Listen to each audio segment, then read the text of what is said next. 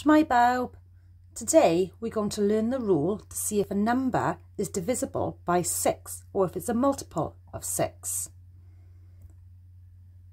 To find out if a number is divisible by 6, it needs to be divisible by both 2 and 3. So we need to use the rules which we've done in our previous lessons for 2 and 3. Let's just recap those rules. To find out if a number is divisible by 2, it needs to be an even number. The last digit needs to be a 0, 2, 4, 6 or 8.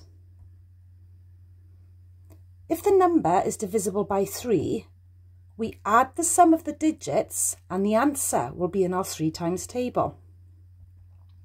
Let's have a little go. Is the number 114 divisible by 6? Is the last digit even? And does the sum of the digits get divided by 3?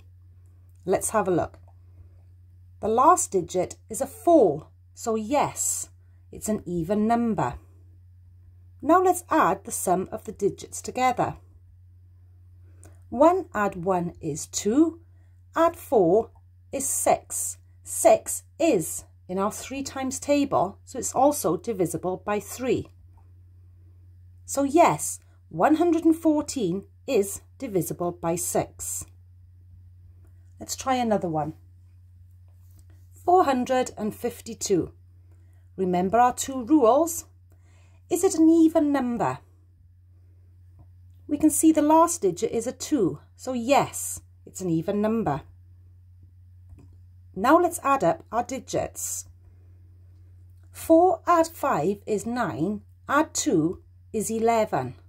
11 is not in our 3 times table, so it's not divisible by 3, which means 452 is not divisible by 6.